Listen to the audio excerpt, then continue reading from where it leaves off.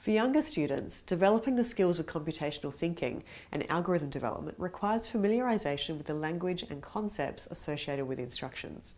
For example, movement, sequence, place, and spatial awareness. Activities to promote this can be built out of other common activities that they complete in the classroom or in their life outside of the classroom. Initially, the digital technologies curriculum focuses on following and describing the sequences of instructions and decisions needed to solve simple problems. To start exploring instructions, students could be asked to explore games, such as Simon Says, or instruction games, such as this one where paddle pop sticks are labelled with different instructions. Students have to pull out the stick and have to act out the instruction written on their stick.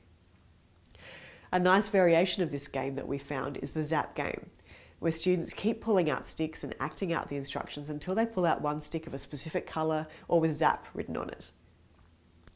There are many variations of this game that can be extended to include sequences of instructions. When exploring sequences, students could also be asked to develop sequence charts, exploring key events of storybooks and recording them in the correct order in the chart. At the more advanced year levels, we will explore problems where students will need to identify how to solve the problem, in terms of exploring both the data needed as well as the functional requirements of the solution.